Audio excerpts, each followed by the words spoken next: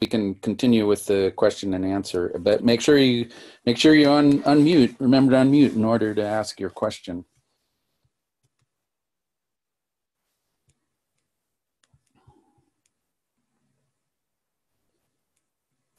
Hi, Mark. This is Mike McConville from Spitz. My question is primarily based on not necessarily the capabilities of Data to Dome, but the curation of it. So for the vast majority of planetarians who are using this in their dome, is there a sense of curation is going to happen at a vendor level? Is it happening at the highest levels, basically at the creation of the data?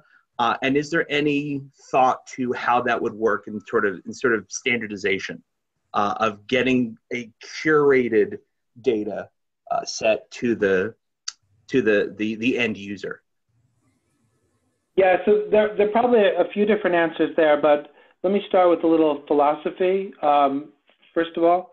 So when you want to tackle that problem, you can think about a couple of different things, right? So one is this idea of repositories, right? So I'm collecting data and I'm making that available to the community. But there's also this idea of something that's more like a registry model, which means that many people can do this, and they can plug in their streams. So with Data to Dome, we're really thinking about it in terms of this registry model. If I think about what's happened historically in the planetarium field with the advent of digital planetariums, Digital Universe made a huge impact, right? It was this wonderful curated data set. But for a while, there are problems with that model.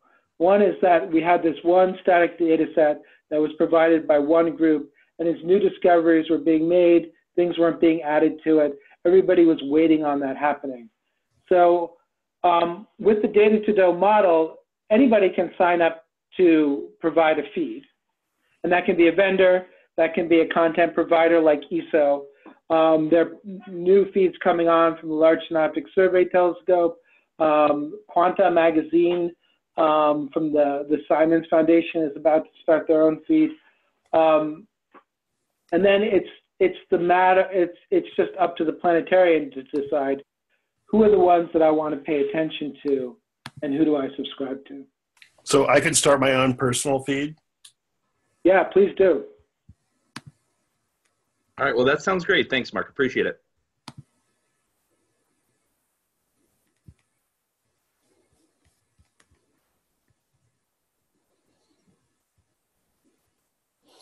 I might as well read off that last thing in the chat, which is from Ryan, actually. But he says for later discussion. Well, this is the later discussion. Later, yeah. I can go ahead and chime in. Yeah, I was just going to let everyone, this is just my little fetchiness about Zoe's dark matter research. Because, I mean, if you show a person with an image and something that's dark and ask where the dark stuff is, then they point at the dark stuff. Doesn't seem like a particularly meaningful result to me. And it doesn't suggest that we've accomplished the important thing, which is to scaffold the idea of, this might be called dark matter, but it's really invisible matter. People have trouble with dark matter. They think of it as opaque. And so my concern is that that representation actually just ends up reinforcing miscomprehension anyway. So that's just my curmudgeonly comment. Yeah, I mean, of course, the real problem has to do with the name, which we can't undo at this point, right? Yeah. If we're going to go back and do this properly, we wouldn't be dealing with that. I don't know if it's terribly obvious. I mean, I think there are lots of, well, you know, I mentioned when I showed that part of the reason we started inverting it wasn't actually because of the word dark matter, was because I wanted to see the structure better, and it actually works better that way. It's sort of like when people were first classifying galaxies, they would actually look at the inverse of the galaxy image, which was a little bit easier. I think the details to your question really depend a lot about like the details of how that survey was carried out. And then actually the paper does give it shows the instrument. It doesn't show or explain what was actually described in the presentation. So it's not doesn't fully eliminate the question. But the survey instrument that's published with the paper just asks where the dark stuff is. So, or where dark, based on the presentation, where would you point to dark matter in this image? Right, which is a little different. The thing that motivated that survey was watching the Planetarium show, which actually provided more background than the instrument that was used in the paper itself. I have a concern. I guess it kind of goes along with the question of curation, but it's a different angle on curation. That is I guess it'd be called metadata, actually. And that is, how do we actually explain these things to the public? And for people who do live programs in particular, that's important to have going along with a data set. Some analysis, some intriguing and interesting analysis, if possible. Do you know of things going on towards that? Yeah, well, that's a really good point. And, in some cases, it's an easier lift than in other cases. So, for example, that was a big part of another format that, we recommend adoption of is the astronomy virtual metadata format. And that part of that format is when you provide a image, it's not just an image, but that image also includes the information necessary to present it to the public. So it's a cat title, it's a caption, it's information about how that image was taken, what wavelength it was in, and all that background information becomes important. And Ryan just provided a link. When we start thinking about more complex data sets, and a lot of the types of things, so let's say, for example, the Gaia data, we have a catalog data set. The options for how you want to present that, especially when you have interactivity. So I've got something that's moving and there are different ways to fly around it. And I might have different choices for how to visualize it. It becomes a little bit more complex than you can provide a description, but in some ways you almost want to provide like a little example of how to demonstrate it. I don't have a great answer for that. I think I mentioned the dome casting we were doing at the end, but that's one way in which I think we try to provide an example of like, here's the data set, we're going to make it available, but we're also going to demonstrate how to visualize it. And then you have it and you can do it yourself. And that kind of sharing, which isn't just sharing of content, but sharing of the flight path and the way we describe and the way we talk about it, I think is important as we sort of get past this sort of just, how do I import data into my planetarium first level step. So this is Susie Girton.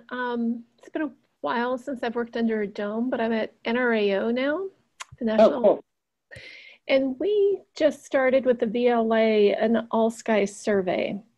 And we have a website where, so the way the survey is going to be working is that every time we're in the B configuration, because there's 4 different configurations that they cycle through every 4 months, a different configuration each 4 months. And so every time they're in the B configuration, they're going to be mapping out the sky at pretty high resolution. And we just completed taking the data for the first half of the first layer. So we're going to be doing this over 7 years. this all was started before I came on as the EPO person here. So it's really all designed for science. And I'm wondering how we can make this available and of interest, if it is at all, to the planetarium community. I'll put in a little link that shows, right now we have a very simple display of the data on our public website that really just shows the progress that we've made, what parts of the sky we've covered. And I'm not sure if this, I'm new enough here that I'm not sure if this link will work for you, but I can put in another. Yeah, I'm watching now, right? Yeah, with the blue. Yeah, I just put in another link that one of our is to one of our scientists' site, and I'm not sure if that's a private site or not. Oh, okay. And so we disabled the Zoom on the public one because it's just really weird. You know, it's the quick look data. They haven't really processed it well yet. And with the second link, you can actually zoom in, and what you start to see is some pretty bad artifacts, and they chose a weird color. I don't know why they chose. We had a great discussion there about color choices. This is kind of a weird color choice with the purple and blue. And when you zoom in, there still are some pretty dramatic artifacts that need to be processed out. So I'm thinking that this data set is pretty raw, and it might not be of interest to the planetarium world, but I'd love to know more about how this project is progressing and how we can create something that would be useful to you. Yeah, thanks. So are you, well, let me just ask a quick question because I remember someone. Are you using Worldwide Telescope? Are we using it? Worldwide Telescope? No, so it's all we have. I mean, for that display that I'm showing you, it's just for using Aladdin Light, right? We just imported PNG images into Aladdin Light to create that. We haven't been tagging everything with AVM for this data set. Things in our gallery are tagged with AVM and are in Worldwide Telescope and AstroPix. Okay. But this data set is going to be huge, and we haven't, from an EPO perspective, we haven't begun to tackle just how to make this thing available in Worldwide Telescope. Yeah, it is a big challenge, but it provides sort of an automatic way that it could be viewed in some planetarium at least. You know what's a challenge, right? Even as an all-sky survey, how do you make that work in Worldwide Telescope? I know how to do it for the individual. Oh, like radio is hard, right? I know. I don't have pretty data. I think, part of it was interesting. We were, I was talking about this with a colleague, and there was that great ALMA result about the sort of early group of galaxies, right? Yeah. But and it was a couple of little orange blobs, right? Little orange blobs, but that's not the video that's going around, right? It's the beautiful visual galaxies that are artwork, but they don't look like artwork, and people don't realize that it's artwork, right? Mm-hmm. So there are challenges with some of this stuff, but I don't know if I have a good answer. I just think like having some nice examples, and of course, the way that radio works well is when you pair it with other imaging. And in our gallery, I mean, the composites, especially like Herc-A is one of my favorites, where you composite with just this little fuzzy, elliptical galaxy, and it's a beautiful Hubble image of the elliptical galaxy, but zowie, look at those jets, and with each one of the configurations, it's like you get the big, giant, blobby jets, but then once we layer in the A configuration, it's like someone took a very fine tip pencil and are just drawing in crazy details into those jets. So that kind of image we have already in AstroPix, and it's because it's a single thing that we can label. I'm just wondering if giant surveys like this, how do they become useful? Yeah, it's a thing that many projects are struggling with. Well, now you all know, and if you have any ideas, contact me at NRAO. All right, thank you. You know, but part of the answer really is, and in this model, is that, you know, if you make the resources available, we've got a community of people who tell stories around science and data, and giving them something to set them loose, hopefully they will think of something that you don't immediately think of, right? So yeah, you mentioned a standard format. Is that published somewhere? Yes. There are limitations to what that includes, but yes. If you go to the datatodome.org site, which I put at the top of the group chat, there are links to the papers that describe the format. And if you go to like I have some of the IPS links, Great.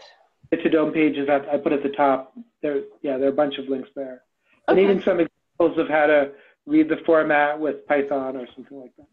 Okay, terrific. Thank you.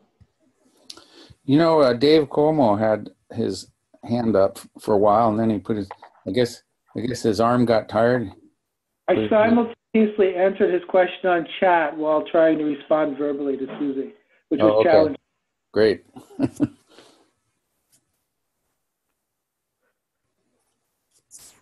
I have a question I'd like to chime in on, if that's okay. My name's Heather Jones. I'm from Mount San Antonio College. Hi. And we've got a Digistar 5 that we're running on our system.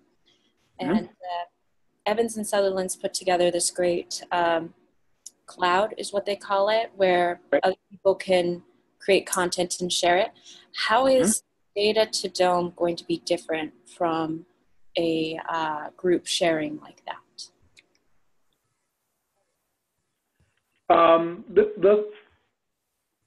There are a couple of motivations there.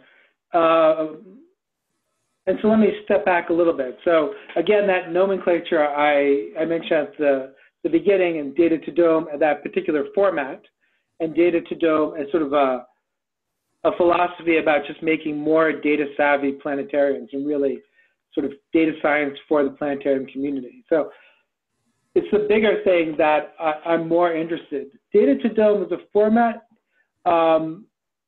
is not as sophisticated as the cloud in terms of it's just a way to register things with the Digistar cloud.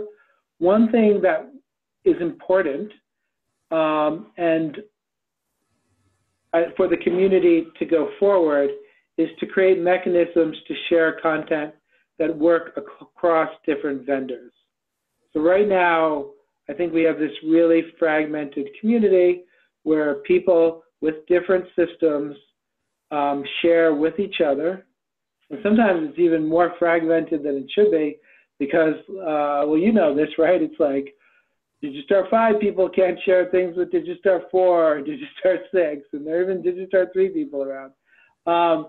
And getting beyond the way we fragment ourselves among different vendors so that we can share things across the entire community. And so part of the general philosophy that we're kind of pushing with these data standards is to have standards that are closer to what the scientists are using. So I don't have to do all kinds of transformations to put things in a particular format so it can display in my planetarium, and then somebody else does their own different transformations. If you actually go, if you go to, well, let me actually see. Let me see if I can do this. So I'm going to share my screen again, and I'm going to go here. So here, sharing my screen again. You know, if you go here, these are some tutorials we did from a Data to Dome workshop in Tokyo last year at NAOJ. But some of these examples, let me find one. So these are all working with, there's some different examples here. Working with Jupyter Notebook, which is this format that's becoming super popular in, well, it's becoming sort of a de facto astronomy, standard astronomy. Uh-oh, that's not very good. But across many sciences. And what they show is basically the process like, how do I, well, that's a terrible example, isn't it? How do I get some data into my system from a survey, and then how do I go out and put it into a different planetarium system? And so the example I was going to show you is going to do that for many different systems, so you can see what the difference is, and there are all kinds of little details about what coordinate systems people use, and do I have to convert things into Cartesian coordinates or spherical coordinates? All these little nagging details that we've been struggling with that really we shouldn't be struggling with. Anyway, so that's the long answer, and I'll stop screen sharing since I couldn't bring up what I wanted to. But the big answer is I sort of want to move beyond the vendor-dependent solutions to sort of a community-wide network. That definitely answered my question. Thank you so much. So it sounds like it's going to make it so everything's more inclusive and more people can share across platforms.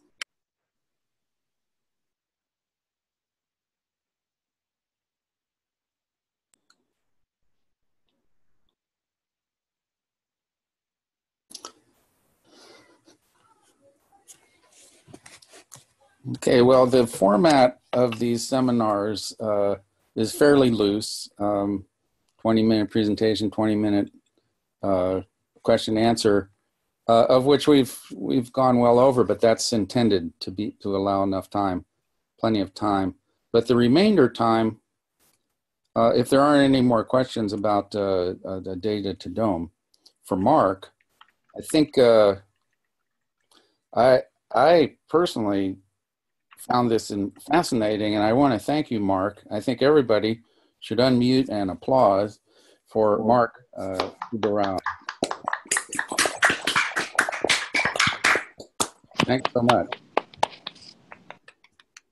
And the rest of the meeting we can spend, everybody can stay. Oh, by the way, there was 18 participants near the beginning of this, and there were 18 participants all the way through, pretty much. So that's neat. There were, I counted 20 little boxes at the top of the screen, but that some people were calling in and having their computer on. A couple of people had that. Like, for instance, Mark did. Mark had trouble connecting his audio, so what we heard was by telephone, and that worked pretty well. Yeah. So anyway, let's just open up the discussion to anything, Data to Dome or whatever we like.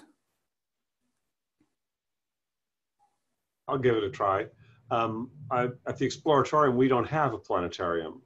And so we kind of concentrate on what we can do in a square. But we're very interested in data visualization. We have a NASA hyperwall, so we can show super high resolution data. But we also have been using the wall for visualization of NOAA data and things like that. And I'm really excited about being able to visualize data, but again, without having a dome. I hope that some of the formats will allow us to do it on a square. So we don't have science on a sphere, we have science on a square.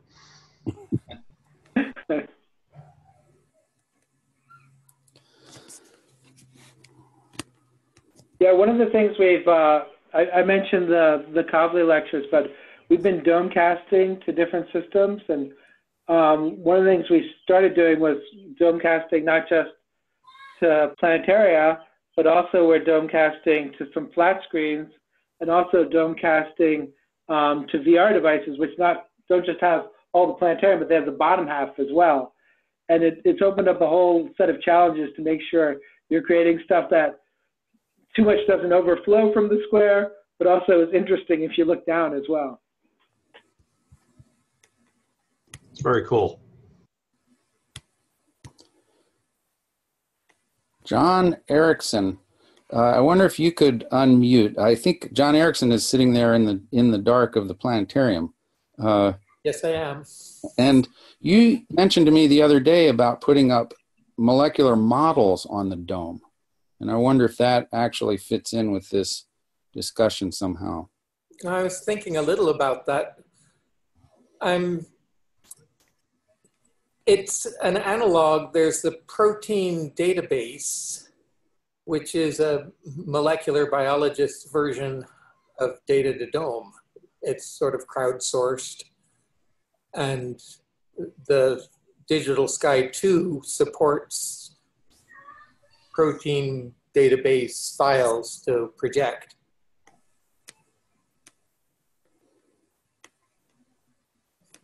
It's not the same as Data to Dome, but I see it as similar in having lots of inputs and shared among a whole community.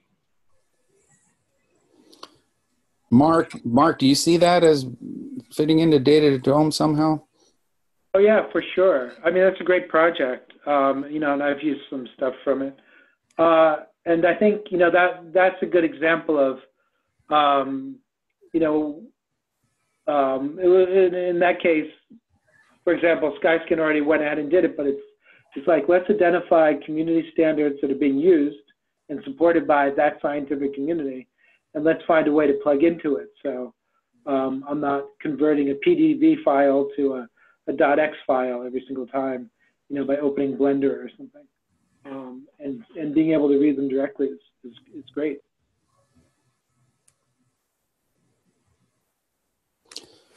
Well, it's the Babel problem, I guess. Every discipline has its own formats and languages and standards, and so one discipline is speaking Slovenian, and another is speaking Tanzanian. So part of the problem is translations. Yeah, that's a huge piece of it. Yeah, I think we're constantly, and that was kind of the question about the vendor stuff as well. It's like, how do we break down that sort of Babel problem? It is interesting though, like when you think about the protein data bank, the interesting thing about molecules is that they're not static. And we kind of benefit in starting our visualization from astronomy, particularly like digital universe or digital galaxy stuff, where the data are fundamentally, or at least you can talk about them as static phenomena without too much trouble. Whereas the fundamental nature of chemistry is really about these molecules being in motion, and yet the software support for bringing these into domes doesn't offer that kind of functionality. So I guess it's just an observation that even though there are a lot of attributes of these types of data that can be complex to convey in the spaces with the limited tool set that we have. Yeah, I think the dynamic point's a good point. I think a lot of what we present is way too static, right? And that makes sense because it takes a while for stars to move. Of course, now we know where they're all moving, so maybe again, but there's a lot more that we can do. If I think about the sort of broader visualization communities, think about like information visualization, right? Like plots and graphs. There's this dichotomy with the way that people want to do that. So one option is to get a piece of software that can make all the beautiful graphs I want. That could be Excel, or it could be something fancier like Tableau, and you load in the data, it reads all the different data formats, and it makes all the plots you want. Another philosophy is to have more individual control about how you present what you want to talk about, more programmatic control. So that's things like D3, if anyone's played with D3, where you can make these really cool customized visualizations.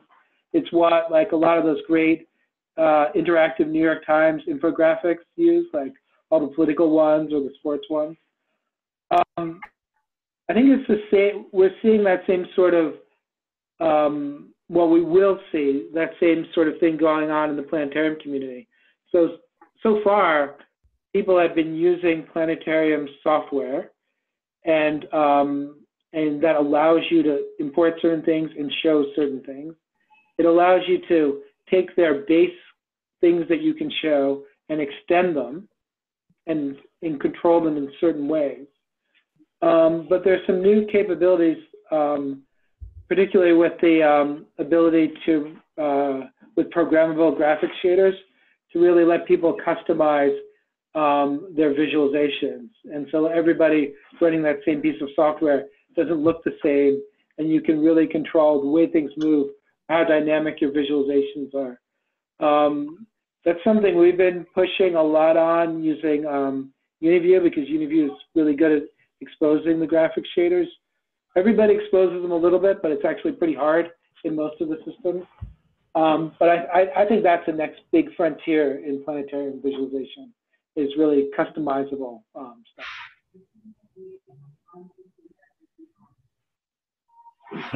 Strange thought, just, oh, John. Over. Hey, Alan. Did you just arrive?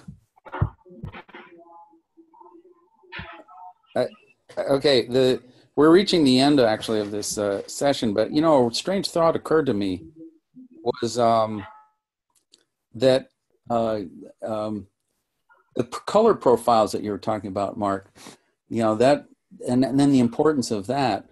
When I was thinking about visualizing things, I was thinking back to movies and how important music is. So I wonder if we need to have a music component to this visualization process. That's maybe it's a whole other job. Maybe. Of course. Like we only have so many inputs, right? Need yeah. to tackle. Yeah. Well, that's part of the whole production of a planetarium show. That's that is overlooked often. Mark, is there anything within sort of the conceptual framework of data to dome that focuses a little bit on perhaps like the qualitative side of it? That we've got the data, we're getting it to domes, that at some point we're kind of getting past the proprietary nature of the system so that you can go and move these assets between. But is there anything that we could do to help facilitate sort of the planetarians who might be very effective in communicating certain aspects of that data and building sort of a compendium of these people that, in addition to all of the data you get, there's a sense of these are the sort of experts in our field who would be capable of assisting moving this data to dome further and further into the hands of the everyday end user? Yeah, that's a great question, and it reminds me of things I forgot to talk about. Let me tell you about one thing which is half related to your question. And so last year at the LIPS conference, we had a data to dome workshop, and Ryan participated in that, and it was basically to try to like introduce this concept to that community.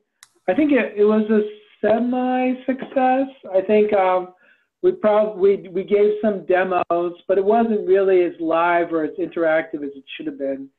And really, I think the case that probably failed to make at the beginning is that so far with this initiative, we've really been working on the first step of like, how do I get this data in there, and haven't really thought as much about in detail, except for like how we've been doing it ourselves, but really systematically about how to present that data. so while it was sort of an introduction to that community, the kind of workshopping around like how to solve those problems that I was going to hoping was going to happen there didn't really happen. We had a nice freewheeling conversation, but we're going to try again in September with the one that Dave Cuomo's hosting in Seattle, and we'll have a full day, so we'll have more time. And the idea behind that is that we're actually going to set people in groups, give them collections of sort of well-visualized, sort of data-intensive stories, but let them workshop how to make that a live and interactive presentation. The other side of your question goes back to something that, again, some discussions that Ryan Wyatt and I have had about, like, sort of building, maybe what we need to sort of bring this to the next step is there are, and this is true across different vendors, they're you know, the power users of the Planetarium community, and getting them, especially across these different systems, to work together on sharing things. One thing that I really like about the dome casting solution is that it's potentially not just a way to share content, but share the sort of expertise that's needed to present with it. I mean, I showed you at the beginning the little time-lapse video of the Space Visualization Lab. In there, we have presentations, like 2 hours of presentations a day from different scientists around the community. Often they come in and they don't know how to do that right away, but they get that expertise by watching other people present. And so we're all separated. The more we can share that way, I think will help as well.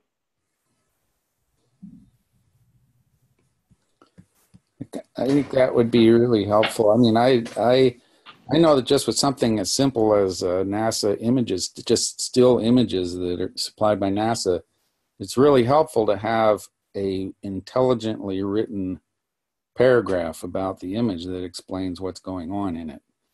And that's so helpful for making presentations.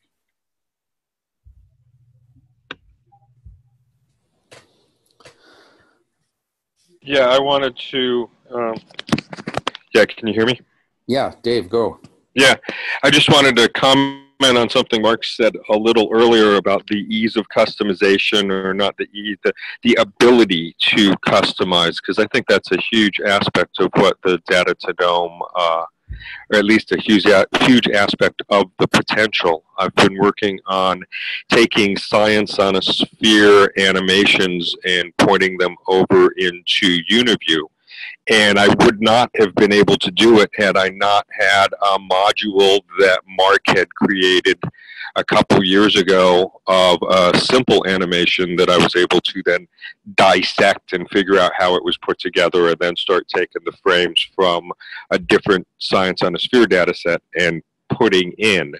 So I'm hoping that as Data to Dome progresses, that the collaboration and the ability to have templates and easy to understand abilities to take data and bring it in continues to progress. And yeah, thanks for the plug for September. We're hosting the live interactive Planetarium Symposium in September, and the day before that we've got the Data to Dome workshop. So thanks for the plug, Mark. Sure. Oh, Dave, by the way, yeah, I figured out the error with that volumetric texture. It's 2.0 doesn't, it is a 2.0 thing. There's a problem reading volumetric textures with alpha. Oh, okay. The one that I couldn't open up for, yeah, okay. But that was my mistake anyway, because I didn't need alpha, and I saved 100 megabytes of zeros unnecessarily. Okay, I knew there had to be something that I couldn't open that up. I haven't downloaded the bundle yet for the Domecast. Because is that in the Domecast? Yes, but the one that works.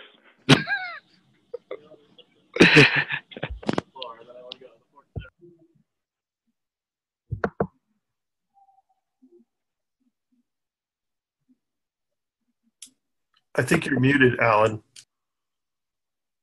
I think it's about time to wind it up, unless there's any urgent last questions. Again, I think this was a really interesting presentation and discussion. I mean, so let's talk another one up. Other successful seminar, I guess. Now, the recordings will show up on the link on the PPA. Well, the PPA website links to our YouTube channel, so I'll put them up there in the next couple of days or so, and you can look for them there. And thanks everyone for coming. We had a pretty good turnout today. Thank you so much for coming today. Yeah, thanks for putting these together, Alan. What's next month? We don't have it confirmed, but it was. Let me check. Ryan, it was one of your staff that was Mary Holt may be able to give us a seminar next month. Yes. I think I heard the verb in a recent conference call, voluntold. And so I don't know, but I'll check with Mary. Yeah. Well, yeah. So, but even if we don't, the other ideas came up at the last seminar that even if we don't have a formal presentation, we can have another format for the seminar that is more of a free form sharing among participants. More like a meeting, more like a mini PPA meeting, if you will. So anyway, we'll have a meeting no matter what, and it's always on the fourth Friday of the month, or the last Friday of the month, 5. And again, thanks everybody for coming. I'll stop the recording and